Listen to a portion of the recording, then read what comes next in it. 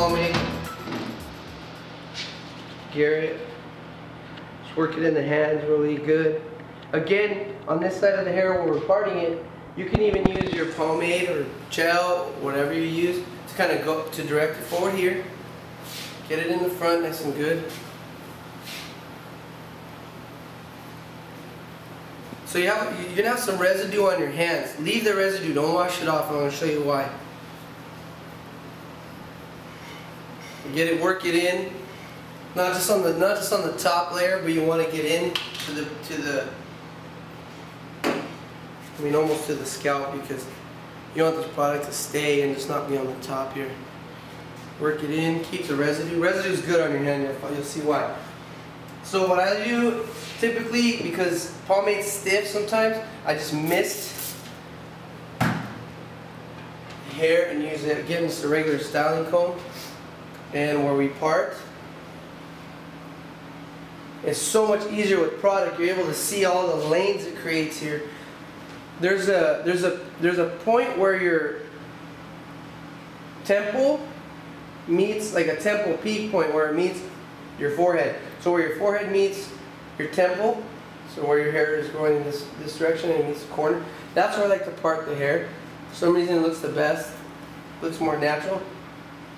Again, combing the hair forward. You can go lower, you can go part way up here. It's like my preference. Again, smashing the base of the comb on the back. Same here. So many guys that I cut their hair, like, man, I'm not able to do this at home. I always have a crooked part. It takes practice, for sure. It's not like a first try. But you're able to see that the part comes out a lot straighter. And you want to go all the way back to the cowlick here to give it just that old school gentleman's haircut look. Pull this down. In the front here, we're going to kind of concentrate on pumping it up a little bit, whatever the preference is.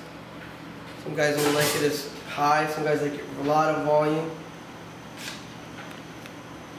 You know, the reason why I said to keep that residue on your hand is I take the residue, spray a little bit of water in my hand, and I use it to really define and flatten this part area to just make it pop. A lot of guys are going in and doing hard parts.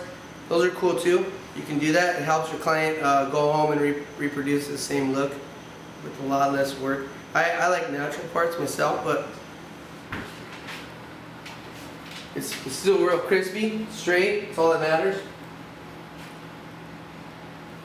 Sometimes when you use a comb, it creates a lot of lines and it looks too perfect. So what I'll do when I get the shape and the style, get it the way I want it, I use a brush to break it up so it looks a little more natural.